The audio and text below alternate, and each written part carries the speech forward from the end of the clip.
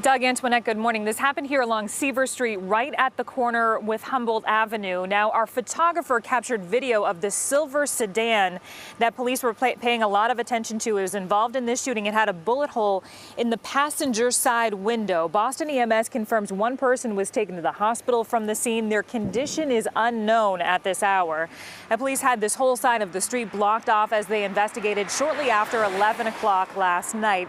They did not have any other information about what happened, but spent their time focused on a car at the scene here. Crime statistics from the city haven't been updated in more than a week now, but show that overall shootings are still down compared to last year.